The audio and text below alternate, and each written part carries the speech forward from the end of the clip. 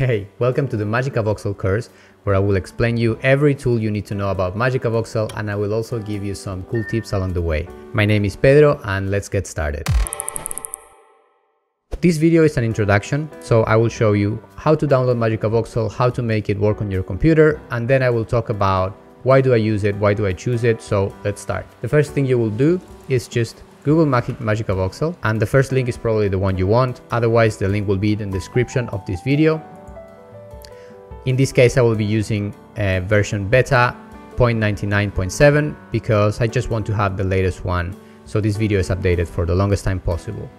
Then pick the link that says Magicavoxel 0.99.0.0, just click that, and once you get it downloaded, go to your desktop or wherever you got it and extract it, and inside the folder that you extract you will find the .exe file.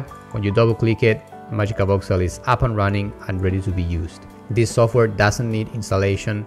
That makes it very simple, very easy to use. You can just have it on a pen drive or anywhere, just pop it in and it will work. Why do I choose Magicavoxel over other software? Is because it's free. It has an amazing community around it, lots of people that will help you, lots of tutorials online. It's very easy to use and it has a lot of features, very cool stuff. You can render stuff, you can model, you can do very complex scenes or some stuff that are very simple. Imagine that I'm making my whole game, Synth Hunters, just using this software. Of course, I export this to other programs and to game engines to make it work, but all the models are being produced in Magicavoxel at the moment.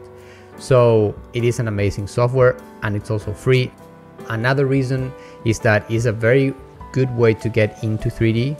As many of you might know, using Blender or using other software is not easy.